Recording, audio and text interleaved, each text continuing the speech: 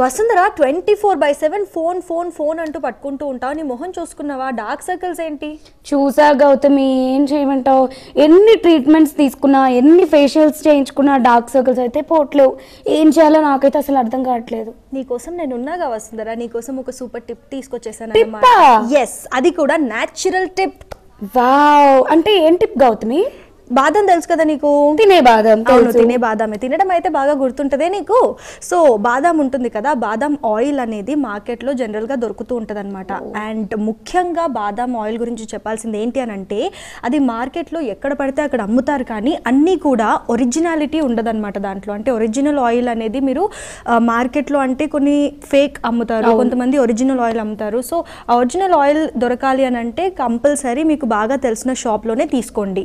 Okay, so అలా బాదం oil తీసుకుంటాం కదా, దాంట్లో వైటమిన్ కే అనేది ఉంటుంది అనమాట. సో దానివల్ల అది ఒక వైట్నింగ్ ఏజెంట్ లాగా వర్క్ చేస్తుంది. నీకు డార్క్ స్పాట్స్ ఉన్నా కూడా అది వర్క్ చేస్తుంది అనమాట. సో ఆ బాదం ఆయిల్ కొంచెం అలా చేతికి 2 వేళ్ళకి తీసుకొని ఆ ఏళ్ళతో అలా మసాజ్ చేసుకోవాలన్నమాట, కంటి చుట్టూ కూడా.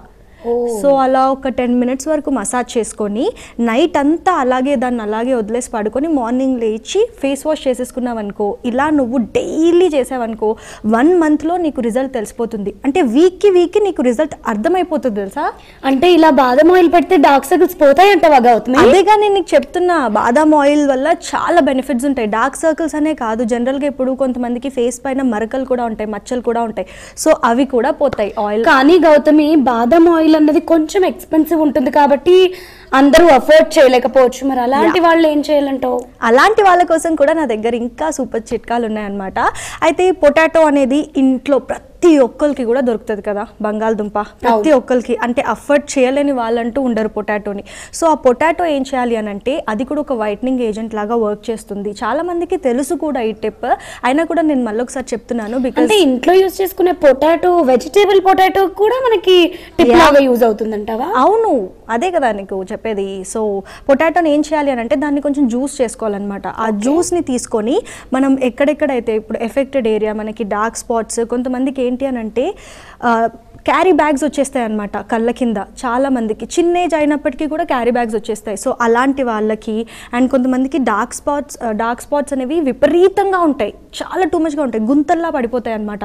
సో అలాంటి వాళ్ళకి పొటాటో అనేది చాలా మంచి రెమెడీ అనమాట. సో దాన్ని తీసుకొని ఆ జ్యూస్ని, ఇందాక నేను ఎలా బాదం ఆయిల్ ఎలా అయితే మసాజ్ చేయాలని చెప్పానో, పొటాటో జ్యూస్ని కూడా అలాగే మసాజ్ చేయాలన్నమాట.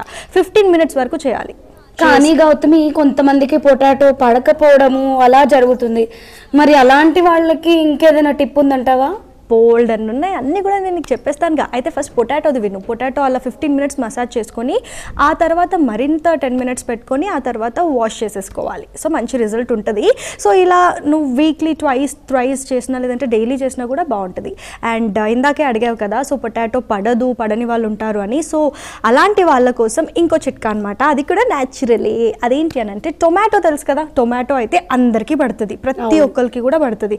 సో ఆ టొమాటోని తీసుకొని ఆ టొమాటోలో కొంచెం లెమన్, కొంచెం అంటే టొమాటో నువ్వు ఎంత క్వాంటిటీ తీసుకుంటావో టొమాటో జ్యూస్ తీసుకోవాలి. సో ఆ టొమాటో జ్యూస్ ఎంత క్వాంటిటీ తీసుకుంటే లెమన్ కూడా అంతే క్వాంటిటీ తీసుకొని, అదొక జ్యూస్లా అవుతుంది కదా, ఆ జ్యూస్ని మనం ఇందాక చెప్పినట్టుగానే కొంచెం మసాజ్ చేసుకోవాలి అనమాట. అప్లై చేసుకొని ఐస్ అంతా అప్లై చేసుకొని మసాజ్ చేసుకోవాలి. ముఖ్యంగా గుర్తుపెట్టుకోవాల్సింది ఏంటి అంటే, కళ్ళ లోపలికి వెళ్ళనివ్వద్దు, కళ్ళు మూసుకొని అలా మసాజ్ చేసుకోవాలన్నమాట. సో అలా చేసుకుంటే కొంచెం టైం, ఒక 10 మినిట్స్ అలా చేసుకొని ఆ తర్వాత వాష్ చేసుకుంటే మంచి రిజల్ట్ ఉంటుంది. ఈ టొమాటో ప్యూరీ అనేది కళ్ళకే కాకుండా ఫేస్ ప్యాక్ లా పెట్టుకున్నా కూడా చాలా యూస్ఫుల్గా ఉంటుంది. సో న్యాచురల్ కదా, ఎటువంటి సైడ్ ఎఫెక్ట్స్ కూడా ఉండవు. అండ్ ఇందాక నువ్వు బంగాళదుంప ఎలాగైతే చాలా మందికి పడదన్నావో, సో టొమాటో అందరికీ పడుతుంది, బట్ కొంతమంది ఉంటారు చాలా సెన్సిటివ్ స్కిన్ వాళ్ళు, సో వాళ్ళకి పడదన్నమాట. సో వాళ్ళ కోసం ఇంకొక టిప్ కూడా ఉంది నా దగ్గర. గౌతమి, చాలా టిప్స్ తో వచ్చేసింది. సో నీ కోసం అనమాట, నీ కోసం బాగా టిప్స్ నేర్చుకొని వచ్చేసాను నేను. సో ఇంకో టిప్ ఏంటి అని అంటే, జనరల్గా గ్రీన్ టీ తాగుతూ ఉంటారు కదా చాలా మంది, తాగిన తర్వాత ఆ గ్రీన్ టీ ప్యాకెట్ ఉంటుంది కదా, అది పడేస్తారు. అవును. సో ఏం చేయాలో తెలియక పడేస్తారు. కానీ గ్రీన్ టీ వాడిన తర్వాత ఆ ప్యాకెట్ చాలా యూస్ఫుల్ తెలుసా, ఏదైతే ఉంటుందో దాన్ని కూడా మనం టిప్ లాగా యూస్ చేసుకోవచ్చు. అదే కదా చెప్తున్నా. సో అది చాలా యూస్ఫుల్. సో అది ప్యాకెట్ పడేయకుండా, అలాగే ఇప్పుడు కీర దోసకాయ ఉంది, కీర దోసకాయని మనం రౌండ్స్ గా కట్ చేసుకొని కళ్ళపైన ఎలా పెట్టుకుంటాము, సో అది బాగా చల్వనిస్తుంది కదా. సో ఈ గ్రీన్ టీ ప్యాకెట్స్ కూడా అలాగే యూజ్ అవుతాయి అనమాట. అండ్ అలా దాన్ని పడేయకుండా ఆ ప్యాకెట్ కళ్ళపైన పెట్టుకొని అలా పడుకోవాలన్నమాట. సో ఒక 10 minutes అన్నా 15 minutes అన్నా నీకు ఎంత టైం ఉంటే కొంచెం రిలాక్సేషన్ ఉంటుంది, స్ట్రెస్ ఫ్రీ ఉంటుంది, and at the same time ఆ డార్క్ స్పాట్స్ కూడా పోతాయి. Thank you so much Gautami. నేనైతే ఈ డార్క్ సర్కిల్స్తో చాలా మంత్స్ నుంచి సఫర్ అవుతున్నాను, కానీ ఈ రోజు చాలా ఈజీ ఇంగ్రీడియంట్స్తో నువ్వు నాకు ఎలా డార్క్ సర్కిల్స్ ని తగ్గించుకోవాలో చెప్పేసావు. Thank you so much Gautami.